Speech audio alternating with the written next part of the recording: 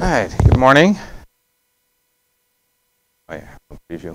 So today in our quest for scientific computing, we're going to look at ordinary differential equations. They're a very common equation to have to solve when you're simulating models. So we're going to look at how to do that generally. So we're going to just look at some ordinary differential equations and see what kind of things we can use to solve them. And I want to look at two specializations if we have time. Regardless, the discussion is on the slides if you don't get to both of them. One is molecular dynamics, a technique used to simulate things from biomolecules to materials. And so it has a wide range of applications in the physical sciences and chemical physics. And another important specialization is that of n-body gravity, when you're simulating how, say, galaxies form, at least in a classical approximation or semi-classical approximation. That's another important specialization. And I mention them specifically because the general techniques that you find if you just look up how to solve ordinary differential equations in a numerics book, it's not that they do not apply to these two cases, but if you applied them, you would never get your work done. They're basically too expensive for these kinds of applications. So you need techniques to balance your accuracy versus your speed, which is the whole trick of high-performance computing. So we're going to look at those at the end. But let's look at the general ordinary differential equations first. So an ordinary differential equation is ordinary because you only take the derivative with respect to one variable, and typically I will call this variable time here. So have in mind that there's an equation that tells us what the time derivative is of some variable x, given the value of x and whatever time we're at. We'll actually not consider any time-dependent functions of f, but this is the most general form. While t is just one variable, one scalar, x could in principle be a number of different variables. It could be a vector that has several components. And this is covered by the same general form. Obviously, it becomes more complex, but the form is the same. So we could have more than one. So for instance, if I have a two-component vector x with components x1, x2, then I could have two right-hand side functions f1 and f2 that depend on x1, x2, and possibly the time itself. So it could be given in a slightly different form where you have a higher order derivative. This will be very common when we're looking at equations of motion of particles. So the second derivative with respect to time might be some force, or if this is a position, some acceleration. That actually does fall under the same class as the first one. By defining two new variables, x1 is just our old x, and x2 is the first derivative with respect to time, it's not hard to see that we actually get a set of equations for this x1 and x2, where we enforce that dx1 dt is x2 and dx2 gets df. So a set of first order derivative equations with just one variable, that's all we need to look at. That's the general case. And so when we're looking at solving ordinary differential equations generally, and so what we'll do for these is we're going to say, okay, let's prepare our system, the system being x, into some state. We'll give it a value, and then we want to know if that's the value at time 0, or whatever I want to call that time, but let's call it time 0. What is it after a certain amount of time, if it has to satisfy that equation? Okay. So here's some examples. I tried to make a somewhat broader set of examples than just taking this from physics, although my final examples will be that.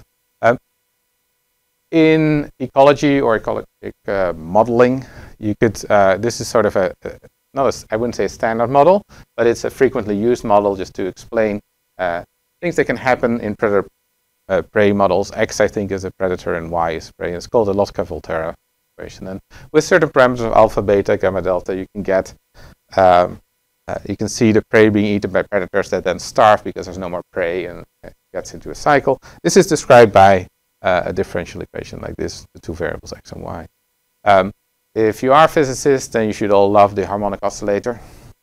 And so this is in its simplest form with all parameters set to 1 is its simplest equation.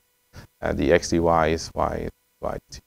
We're going to look at that in a little while, but x you can think of as the position of a pendulum, or how far it gets out of center, and y could be its velocity. And so that would make the first equation make sense. The time derivative of the position is the velocity, and the last says that the force on that pendulum is opposite and directed towards the center. So we will actually get some swinging. Rate equations are another example from chemistry that are often follow ordinary differential equations. X, Y, and Z here could be concentrations of different species, of different chemical species, and K1, K2 could be different rate equations, and there's some chemical reaction going on. So there are two. You can have ordinary differential equations, and there's even a very simplistic weather system called the Lorentz system. Again, 3 variables. They have something to do with pressure and temperature. It's very simplified in this case because it pretends like temperature and pressure do not vary. So it's not a very good model of the weather. But what this one does very nicely is show that even if you simplify your weather models as much as you can to these 3 ordinary differential equations, you would actually see that you cannot predict this weather. This is a chaotic system, and no matter how hard you try, with a finer precision of your initial condition, you can only predict a certain time ahead of. So whether that ice storm is really going to come today or not, the fact that that's not so sure, it can somehow be linked to the behavior of general weather models, and this is a quintessential example. So they happen all over the place. Whenever you don't have any spatial dependence per se, you will typically have an ordinary differential equation, and that's what we're going to try and solve. So let's go back to this general form. In this case, I've made it more explicit that I could have several components of x, so I is here an index. What are we going to do to solve this? We're going to do something that we almost always do when we look at computers. This is f and x are supposed to be smooth functions of x, so they're continuous. They have a value for every t. We can't handle functions that have a value for every point on the real axis because we would need infinitely many points and infinitely long time to compute that. So we have to discretize. We have to make this into something that's just a bunch of points, maybe a lot of them, and somehow we approximate this continuum with a discrete model. We will get some errors there. Marcelo already hinted to discretization errors in the last lecture, and we'll see them here again. But that's what we will have to do. So we're going to take the approach that we want to evaluate the right-hand side as few times as possible at some discrete time points, t0, t1, etc.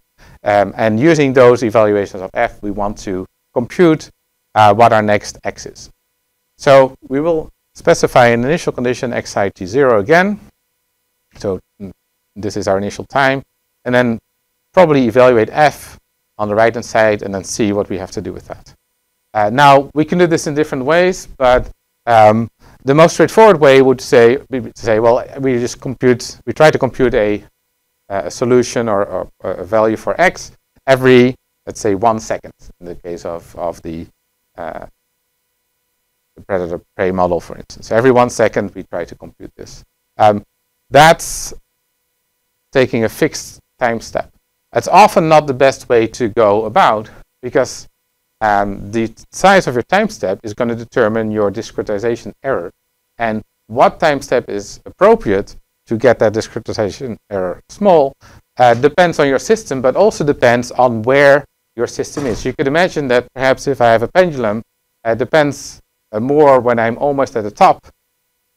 I would have to take my time step smaller than in the bottom where it might not matter so much. In the top, it's going to matter whether I go left or right very, very sensitively. So typically what you do is you try to make an adaptive time step. You're going to try and find what the sensitivity is of your system as you go along, and you adapt your time steps. Okay, so that's going to be the general approach, and let's look at a few specific ways on how we could do this.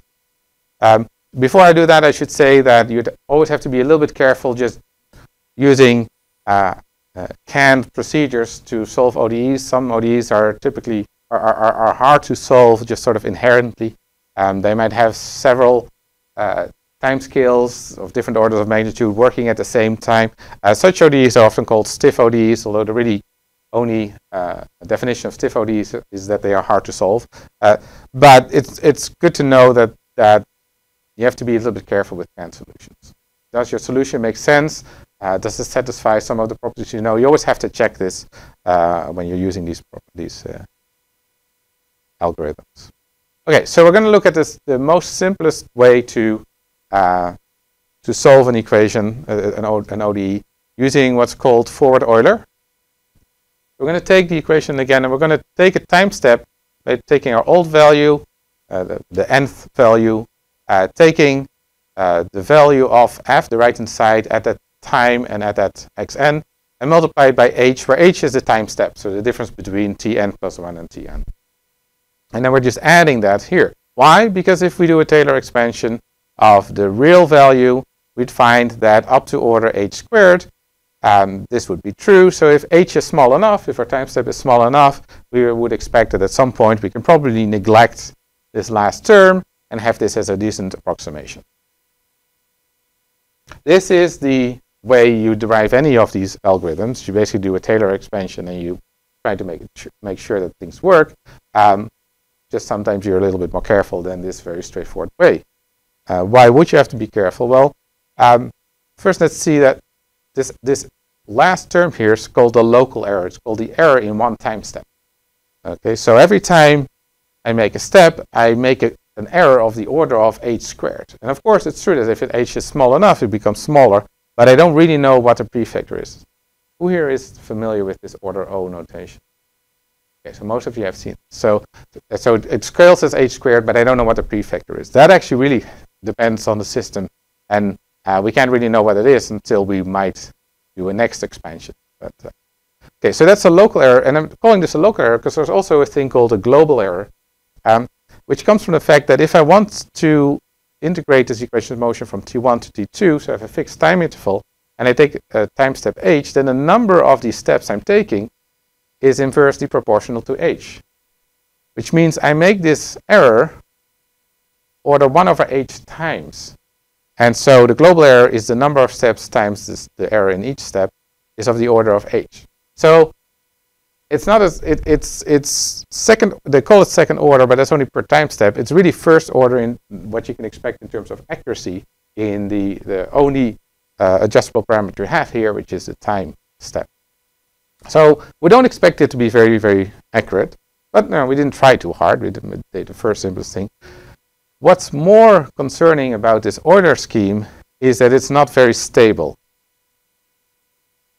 And what I mean by that is, let's look at our harmonic oscillator. Since this is a physics course, it should be able to handle at least the harmonic oscillator, which we can solve exactly. So here it is again, now written out in its components x1 and x2 instead of x and y. For some reason I changed notation. But in any case, because it's a linear system, if I take this Euler equation, sorry, the Euler algorithm, what I get as a relation between the next point and the previous point is just basically a matrix operation. So if I think of x1 and x2 as a vector, then I apply this matrix and I get the next point. And that's nice because I can also solve that exactly if I wanted to. What happens if I do this, I'm going to look at the stability of this, is, well, I have to look at the eigenvalues of this matrix. If the eigenvalues are larger than 1 in absolute value, then this will explode. If they're less than 1, it will shrink. Kind of how it works with these eigenvalues. So this is what happens in this case. So I started out, and you should know this, I didn't point this out, but I started out my trajectory in this point here, 0, 1, I guess, roughly, not quite. And what happened to the solution, if I plot this, and the time steps are pretty small here, but so it looks smooth, is that it spirals out. It basically shows some sign of instability. And now usually if you get an instability like that, you go, okay, I probably took my time step to be too large. Because now this can happen. You go too large, all kind of things go wrong. I want my discretization error to be small. I probably make it smaller and it won't get this instability. But that's not true. The eigenvalues of this little matrix here are 1 plus or minus IH, which means the absolute value of these guys is the square root of 1 plus h squared, which is always bigger than 1. Doesn't matter how small I make my h, my time step, this is always an unstable system. Okay? So what we see is this Euler method, the simplest thing we could do, is essentially no good here.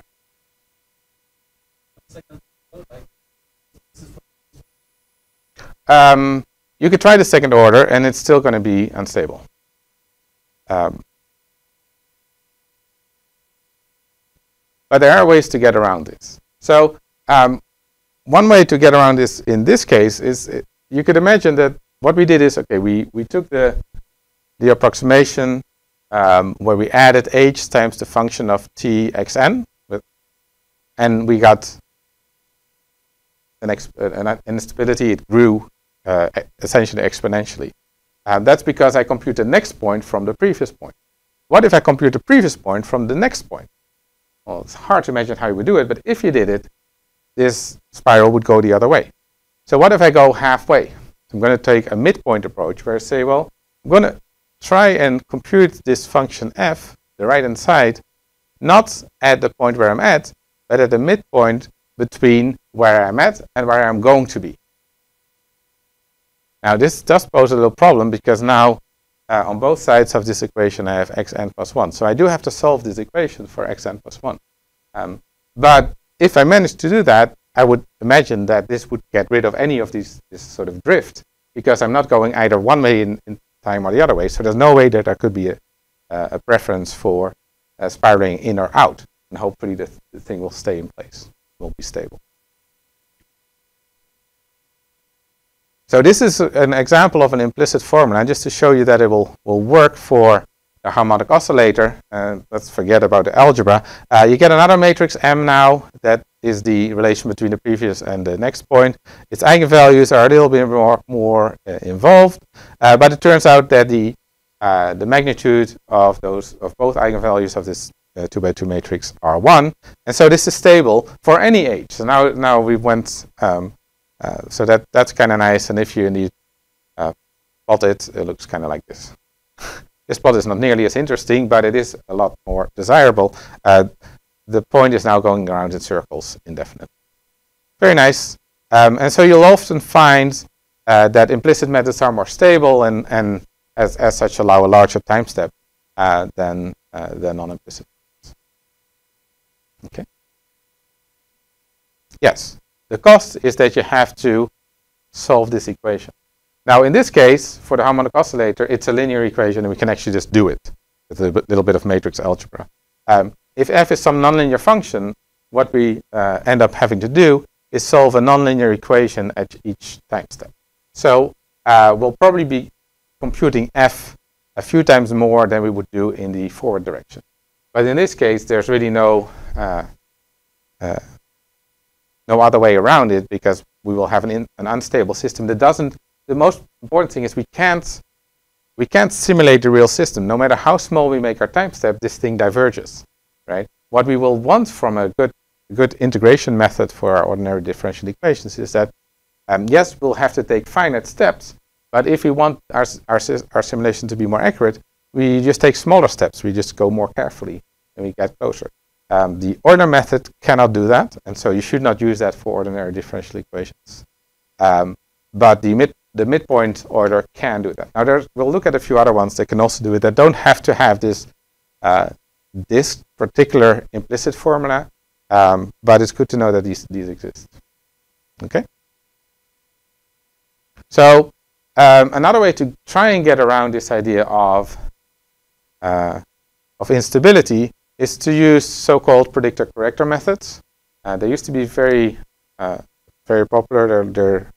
Their popularity is waning a bit for a reason I'll explain in a second. But the idea was that you just try to compute a new point. You just do it, do a forward Euler or something that looks like it, and then correct after the fact for the mistake that you've made. So you have some way to estimate how far you're off, and you're correcting that.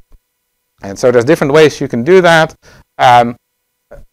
You could call the Runke-Gotta methods to be of the same sort of class. What it does, rather than this real correction, is to try and compute midpoints.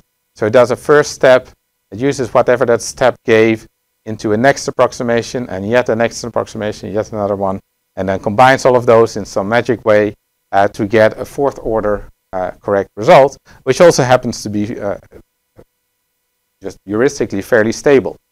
So many people like to use this as a out-of-the-box equation. It's not implicit, it's explicit, but it uses a whole bunch of midpoints to sort of get around this drift. It's not so clear why it works. Right? It's more of a, but we've seen that Euler does not work, so we stay away from that. So this is your out-of-the-box method. You do midpoints. It's kind of like you're correcting previous steps, and that's why it works. But the algebra will tell you that this is why these are the numbers that they are. Not so important for us right now. Okay.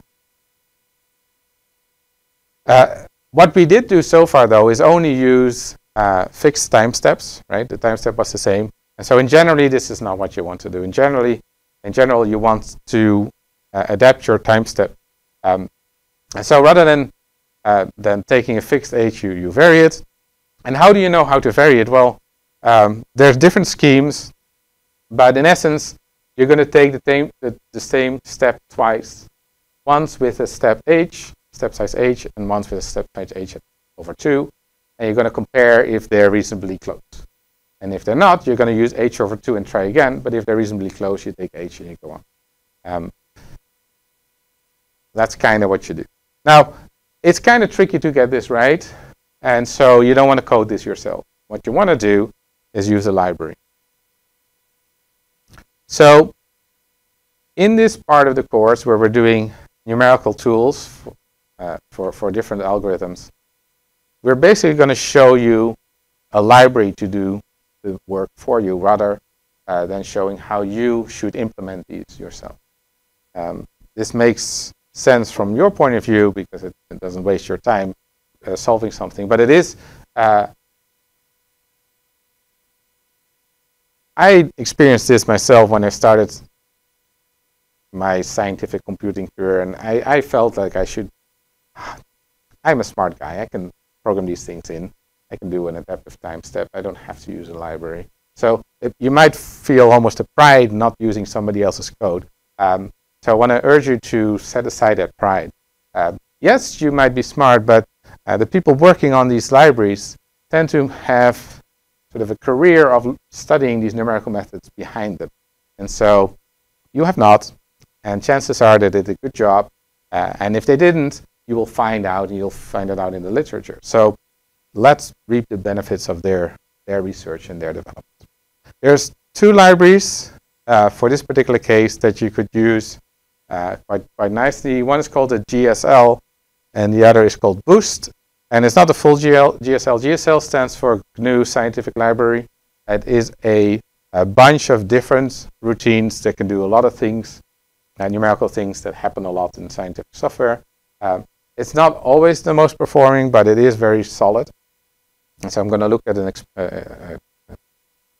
example from that for ODEs, but it has random numbers. It has a whole bunch of things. If you don't have it on your system and you're not using Scient yet, it's not too hard to install, but that's something you can try. The other one is Boost. We looked at Boost briefly when we did the unit test.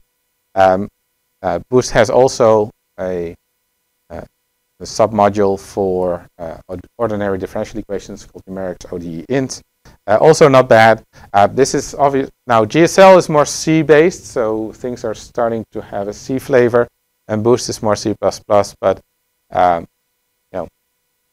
either one will work. So here's an example of how it works. And we're not going to go in detail, but the point of this slide is really, okay, you want to use the GSL or Boost. The only thing that I can guarantee you is that you have to read documentation.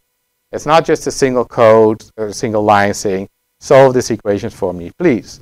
You have to set up some things. You have to at least give it the equation of motion. So here there's a van der Pol equation that is defined by these right-hand sides, f0 and 1, it's 2 components.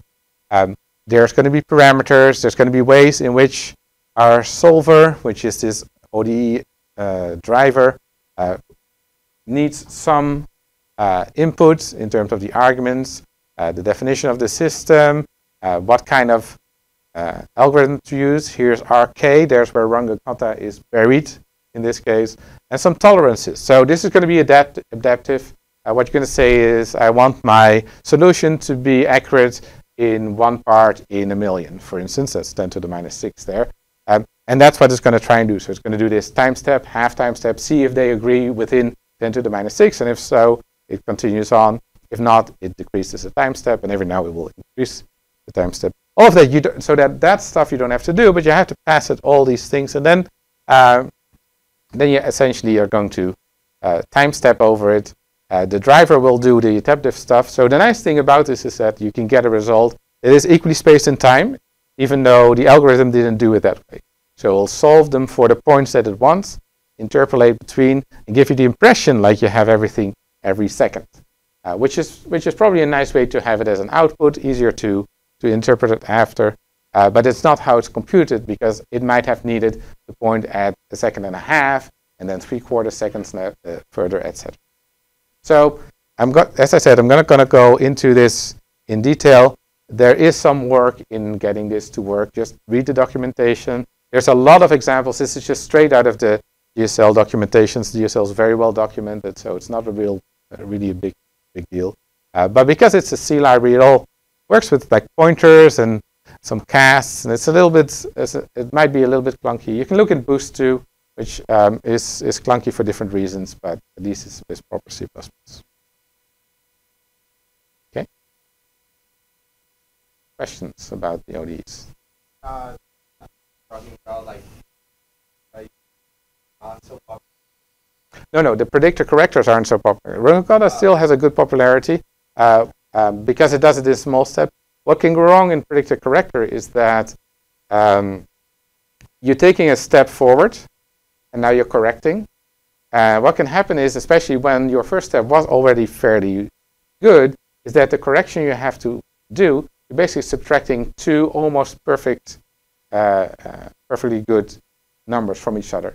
And when you subtract 2 numbers that are of similar order, you get this numeric cancellation where you're losing bits. And so what can happen if you try to push these predictor corrector methods too far? If you start saying, I want 10 to the minus 9, you're going to find this, you're not getting there. And you start taking smaller time steps, and your accuracy doesn't improve because you have this cancellation. So so that's why if you really try to push the limits, they're not. And there are alternatives, which you will see actually soon, to not having to do this. Because you really do it for stability more than anything. They're still great for this kind of order of magnitude. You want a rough idea of how things look. They're not bad, but that's why.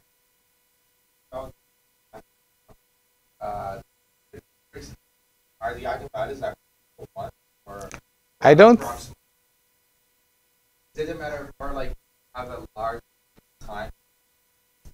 I haven't done the math for the harmonic oscillator in this case, but in general, since the f is going to be a nonlinear function, that the eigenvalue of the matrix varies as you go along, and so it just depends on what region you. There will be parts where it is larger than 1, but then it won't spend perhaps much time there.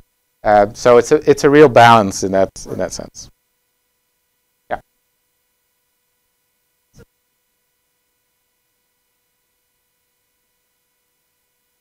So I think this is, I have to remember, I think it is local. It's per time step, yes. And so one is relative and one is absolute. I specify, like that's why it says it there twice, but yeah. Forgot what the 0 is. It's something else. Anyway. Okay. So let's look at some special cases where you would not do it that way. So let's tackle molecular dynamics first. So at first sight, molecular dynamics, which is really something used a lot in chemical physics, material science, and biomolecules, you take a bunch of particles, points, atoms, molecules, protons, I don't know, and you pretend like they satisfy essentially Newton equations. So mass times acceleration is the force, which could in principle depend on positions and velocities and time. You typically, most of the time, you only see an R dependence. The force depends on the particle's positions, but you could make this more general. So you have n particles, and they're just interacting through these forces, and you want to see how they evolve. So that's just an ODE. It's second order, but we can write it as a set of two first order differential equations. And so why is this different? So a few things make this a little bit different. Some are good and some are complicating. But the first thing is that these are, well, called the Newton equations or Hamilton equations. These equations typically conserve energy. That is to say, there's an energy associated to this system. If you compute it, it should not grow, it should not decay, it should stay the same. Why is that good? That means that you have a nice way of tracking stability. See, in the harmonic oscillator, we know that things should just go in a circle. And then if they don't, we see this wrong. But if we don't know what the system is supposed to do, we don't know if we're not seeing periodic behavior because it's unstable, or we're not seeing it because it wasn't there in the system to begin with. By having an energy function, we have a way of sort of tracking the stability of our system. We can see, okay, our simulation, is the energy increasing, is it decreasing, or is it staying the same? And if it's decreasing or increasing, we've done something wrong. So that's kind of a nice thing, but it also means that we would really like to see this stability in the energy. We don't want to just use any old system, any old method that might not be sensitive to that. So we. Oh yeah, this should have the J. You're right. Yes. Then the next part that makes this quite different is that you typically have a lot of particles, which means that if every particle is allowed to interact with every other particle, the evaluation of this right-hand side, this f function, becomes very expensive. So whereas if you just throw in Runge Kutta with an adaptive time step, even if it did do it, we'd have to have a small time step and 4 force evaluations per every step. That becomes just a lot of time spent in force evaluations of f, and we'd like to avoid that. And secondly, you typically need large simulation times for these kinds of systems. We are not really after the motion of the molecules on, say, a nanosecond timescale. We are probably looking at how a protein can go through a membrane, which is a cell membrane or something in biophysics. Or we might want to look at, well, let's look at the other side of the scale, how a galaxy forms in many millions of years, whereas the evolution of these points is probably on a much smaller time scale. So we want large time scales to see what's going on. And so while these are ordinary differential equations, they're not so ordinary that we can use ordinary methods. A little bit more about this idea of having Hamiltonian equations or Newtonian equations. I use the two terms here as if they are the same. They are not. If you're mathematically inclined, don't attack me after. I know the difference, but for our purposes, the idea that we have an energy that's conserved, which might be of this form, something kinetic and something potential, where the force derives from a potential energy, would imply that our forces are all pairwise forces. So I have n particles. Every particle can experience a force from another particle. That's n squared over 2, or n times n minus 1 over 2 interactions to compute, and that for every time step. Okay. And that forms the right-hand side of our equation. So that's what makes this expensive. We have a lot of interactions to compute every time we want to take a time step. We have some other issues. Say we do want to know how this membrane and protein interact. Surrounding that is probably a whole bunch of water. Now, that makes the number n grow very, very rapidly, very, very quick. And we have to, because that's the reality. But often we're going to try and mimic the idea of an infinite system or a very large system by using as few particles as possible. And one way to do that is to use periodic boundary conditions. So the idea here is that rather than taking infinitely many points, which the computer has trouble with, we take a finite number and we essentially replicate that over this sort of checkerboard kind of idea. So every point here is replicated, every particle is replicated infinitely many times in concept. But we only store the ones in the middle. And what that does is it makes it seem from one of these particles, especially if there's quite a few particles in the red cell as well, it makes it seem as if there's pretty much an infinite system, or a system of which it cannot see the boundary. Certainly, you should put a real boundary in your system, like a wall. These particles are going to behave differently because they bounce off that ball all the time. So I don't want that. So I want to pretend like I have a near infinite system by doing this rather than having a wall. If I don't put a wall or anything, they'll just escape to infinity. So that's not good either. So this is very typical for when you want to simulate something that's in a liquid state, where you might not care too much exactly where these particles are, but you do want them to see an infinite bath. Well, since they're all the same, I could say that the energy of this box itself must be conserved as well, right? And then times infinity, but that's right. Yes. Yeah. So you're going to keep track of the red box. The rest are called periodic images, which we will deal with in the algorithm, but which don't really exist as separate things. So what you would do, for instance, if a particle leaves the box, it has to enter the other box, because then it's as if this guy is moving in.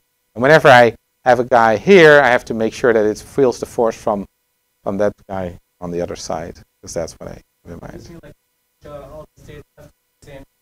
They're all the same. Yeah, yeah. You assume that this is uniform. Otherwise, if it's not good enough, you might have to make the red box a bit larger, and then, but it's still better than most other ways of doing it. I put up here a typical force or potential between two particles. So I said every two particles feels this potential. This is the energy between two of them, and it kind of looks like the right side here.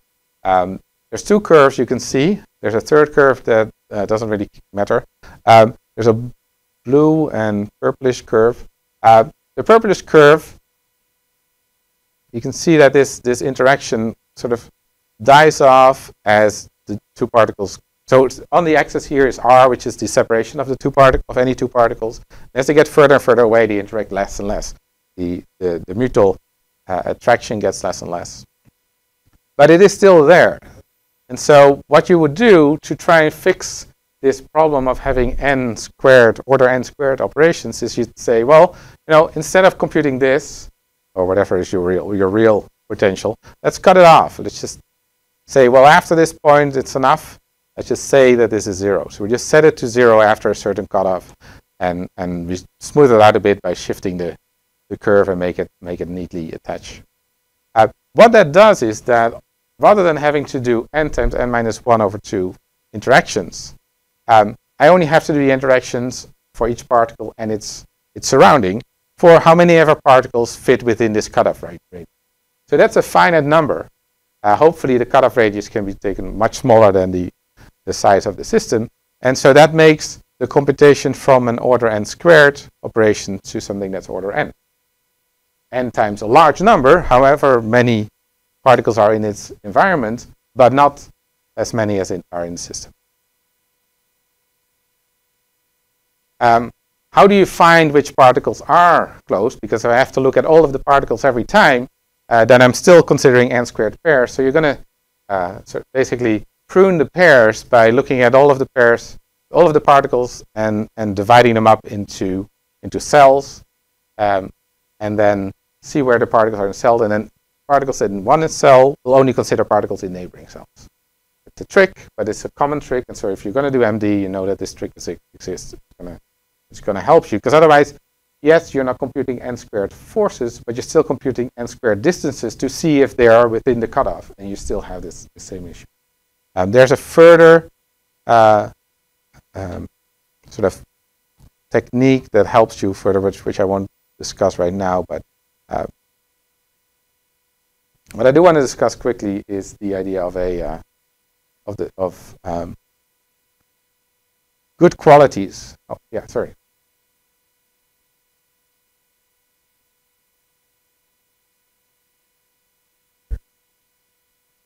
Right, which is why you have to make sure that this force really is smoothed out. So you don't just stop considering them. So the idea is you smooth out so that whenever they're near the edge, the interaction is already zero. Right, so your cells have to be bigger than the cutoff, essentially. And as long as you make sure that that happens, you are safe.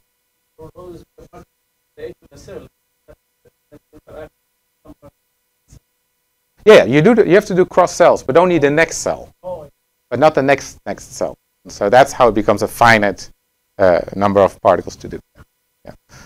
So neighbor lists do a similar thing, but keep that a little bit more dynamic. So suppose we want to simulate this system. We might want to we want a whole bunch of things that we can't all have. We want accuracy, efficiency, stability. And we wanted to respect physical laws. If the energy is conserved in our system, it better stay the same. There's variations on doing this, where rather than keeping the energy constant, you might keep a pressure constant or a temperature constant. But yet, you want these things to be constant. So you want to have an integration scheme that can do that. Maybe, especially if you're looking at astrophysics, you probably want to have not just conservation of energy, you probably want your linear momentum and your angular momentum to be conserved. If you're thinking of statistical physics applications and you want to do an ensemble average, it turns out that it's very important to have this conservation of phase space volume, which guarantees that if you take the average over a time trajectory, you get your ensemble average. So you want this large possible time step while keeping these things more or less in check. And to do that, you can use what are called symplectic integrators. And why they're called symplectic, I won't tell you. And how you can tell that they are, I will also not tell you. But you should know that they exist, and that they're actually not necessarily that complex in its simplest scheme. Here's a simple example that's called after Follet, who came up with it. You're going to take steps. So you mentioned here P is the momentum, so that's essentially the second variable, and R is the position. You essentially use your high school knowledge to advance in one time step. T and T squared are here, and the acceleration is here, where you have the forces computed at some point. And then you do that first, and then you compute the momentum. So it's kind of funny, you update the positions first, and then you update the positions first, and then the velocities. And you use this midpoint idea here again, of having the forces averaged. Now, the reason that this is not implicit is that if your force only depends on the positions, then you've just computed the new positions. So you have your new force. So this is a nice way to get an implicit method becoming explicit. But it is because we're doing it in two steps. You usually write it a slightly different way, where you take half steps of the momentum first, then a full step of the position and a half step momentum. These two are equivalent, but what's kind of nice about this one, it turns out, is that you can pretend like you're taking the steps at the same time. So your Pn and your Rn are at the same time, and that becomes important if you're tracking energy. If you tracked energy with this formulation, P would be a half step off in essence, and so your energy would be fluctuating more than it really is. It'll be stable, but fluctuating. Here, the P and R after one of this combined three-step would sort of make physical sense. Or saying R and on this side don't Yeah, so these guys correspond, but the P1/2 is kind of what you're really computing here. Yes. So if you're only after positions, this is just as good a formulation. But if you want to track the energy, it also depends on the velocities, obviously, the kinetic part of it. You're better off doing something like that. Or use this, and whenever you're computing the energy, do your half step for your positions, for your velocities, to make sure you're right in what you're computing. Avoid set. Yes, so this does implicit without having to solve anything. It's a really nice way to do this. This is second order, and so it's not accurate, but it's very stable. And this is pretty much what everybody uses in molecular dynamics. It's hard to get any algorithms that can do larger time steps and be as stable and as accurate. You can make higher order. You can get more accuracy by having higher order, but typically the accuracy is not the most important thing. Once you're at, I don't know, 10 to the minus 4 or 5, you're typically okay in this field. There's other fields where that is not the case, but for this field, that's. Now, I'll leave the astrophysics part for reading. I'll promise not to put it in the assignment. You might wonder, okay, so we're going to do libraries, aren't we? Where are the molecular dynamics libraries? And there typically aren't any. There's almost too many moving parts to do this. People either use a canned package, an application, like GROMACS or NAMD or LAMPS, all very good applications that you basically give a configuration file that specifies the forces, the particles, the type of particles you want. Some of them are good at chemistry. GROMACS knows a lot about force fields between different atoms. Some are more used in material science, like LAMPS. And you drive them that way. But all of these parameter files have all of these elements in them. You will be able to say what your cutoff is. You will be able to say how many particles you want, what the size of your box is. All of these things will be in there. What algorithm you're using to do this. So it's good to know these things exist even to use these packages. There are not many frameworks, but some of them do exist. OpenMM is a nice one out of Stanford. I do find that most researchers, if they're not using one of the canned codes, just write their own, which means there's a good bit of development going on, but maybe they have had this code in the group for a while. This does happen. It was the case with my research, which is at least one way how I figured out so much about what's going on behind the scenes. So it does exist, but it's not as common. Most people are happy with the applications as they are, tuning the parameters of the configuration. Okay. So as I said, n-body gravitation. This is about long-range interactions, and so the case where you can't do the cutoff. So you can read this through. It's important to because it requires different techniques. You can't do this as nicely as we just discussed for our Lennard-Jones model, but and especially for gravity, there's no way around it. There's techniques to help you get around this n-squared force evaluation, and that's what these next few slides explain. But if you require these, your group will help you out, or come to me, and I'll be happy to talk about it too. But, yeah. Any other questions? The homework, by the way, was due tomorrow, so we'll just keep that 1 day skip from now on, just to doesn't make sense to have 2 assignments at the same time. But yeah, okay.